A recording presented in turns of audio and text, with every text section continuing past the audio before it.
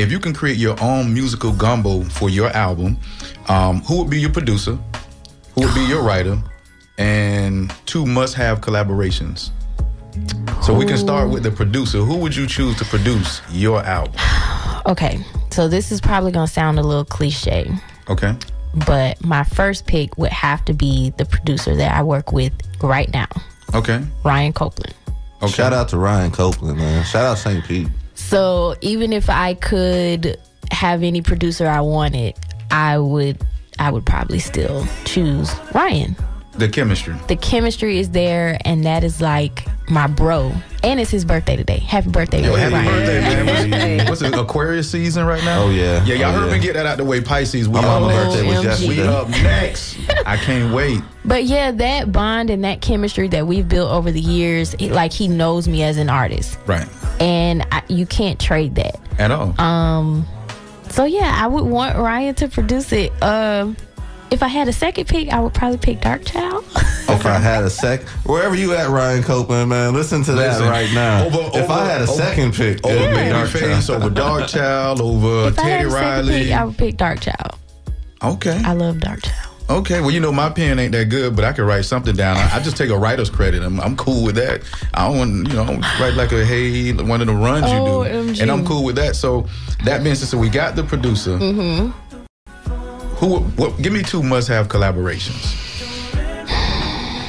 I would want to collaborate with Brandy Okay. because I'm a super... The one to your left? Not this Brandy. Okay. Shout out to B Slam, man. I'm a super fanatical Brandy fan. She's insane. I've always thought so. So I would definitely want to collaborate with her.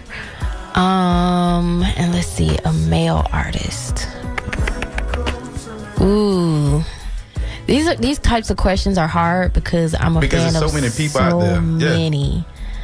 I'm gonna go on a limb and say Tank. Ooh, good pick. I would want to collaborate with Tank. I respect that. And his first album, I'm mad that I couldn't find it on Apple Music. But he has a track on there called Lady on My Block.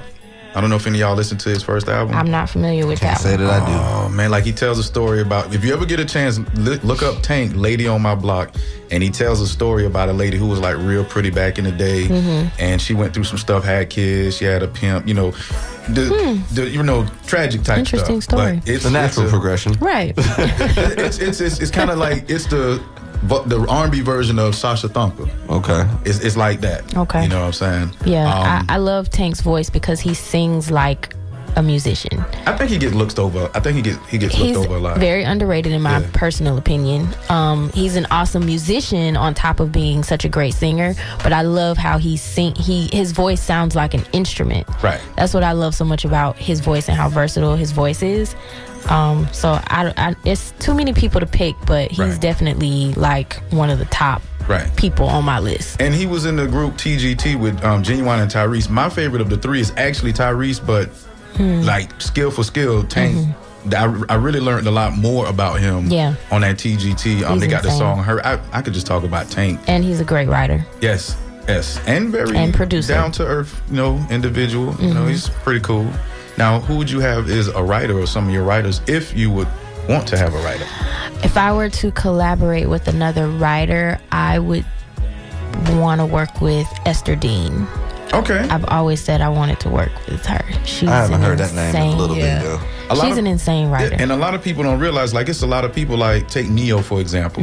Neo did a lot of writing before he stepped out there. Yes, he did. Barry White, he did a lot of composing and arranging. I think not Barry White, Isaac Hayes was the first person to get a Grammy as a, being a composer and stuff. But it's a lot of people that think, and I say this all the time, everybody want to be Birdman, but don't nobody know how to be Slim.